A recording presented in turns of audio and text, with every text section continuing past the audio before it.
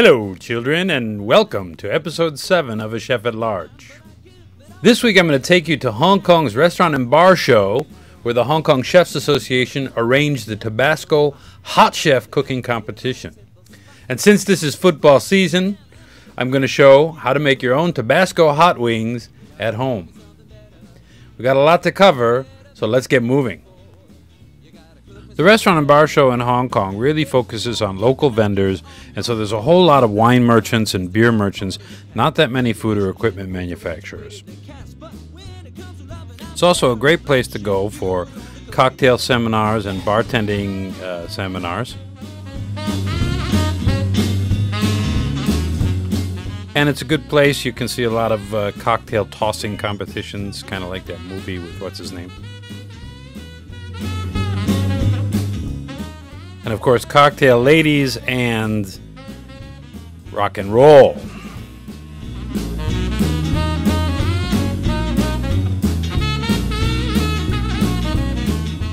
It's also a great place to hook up with old colleagues and friends, as well as to see world star chefs do some cooking demonstrations. You gotta cook me something better, better than I've had before. Yeah, you gotta cook me something better if you want to keep me knocking. This year, the Hong Kong Chefs Association partnered up with Tabasco to host the Tabasco Hot Team Hot Chef competition. This is a competition for junior chefs. It's people under the age of 25. That's the judges' table. And these guys had to do appetizer buffet out of 8 different items, and they had a little over an hour to prepare. I think it was 2 hours to prepare, actually. They did a very good job, outstanding. Especially some of these kids are only 4 years in cooking school, or 4 months in cooking school, not even in the industry yet. So really quite stunning display. From my trap by his miniature feet. These kind of culinary competitions are really difficult. You have usually 4 or 5 floor judges walking around studying every move you make.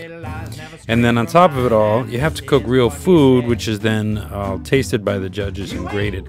So it's really hard to do. It's a high pressure thing. And on top of it all, you're in front of the crowds in the show, all lingering on, watching you almost cut your fingers off. It's a very difficult challenge, and the young teams in Hong Kong did an outstanding job. In the end, I know the judges had a real hard time finding the winner. It was actually by 0.4, less than half of a point, that the winner was finally chosen, and the gold went to this team right here. I like my wings a little bit mild, so I'm just going to use about 60 ml of garlic Tabasco, 40 ml original Tabasco, 100 ml tomato paste, and 100 ml drawn butter. You mix the tomato ingredients and the pepper together and then blend in the drawn butter slowly. You're basically making a vinaigrette. To cool your wings down, of course, you're going to need Roquefort dressing. This recipe calls for 150 grams Roquefort, 60 ml heavy cream, a tablespoon of chopped garlic, 30 ml mayonnaise, a teaspoon of cider vinegar, and salt and pepper to taste. With a fork, crumble your Roquefort, then add in all your other ingredients except the vinegar, and cream with a fork until smooth. Then stir in the vinegar, and this will help sort of set up the sauce. You can finally season it to finish.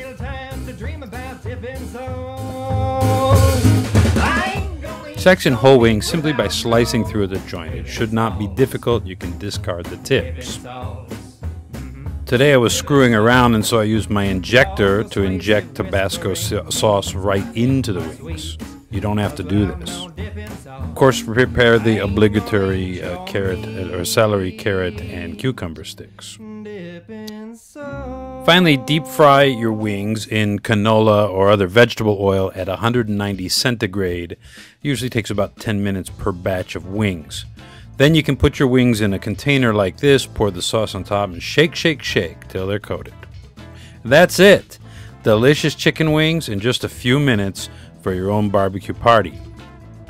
As always, music and show notes can be found on my blog, and also visit music.podshow.com. Thank you, and enjoy your meal.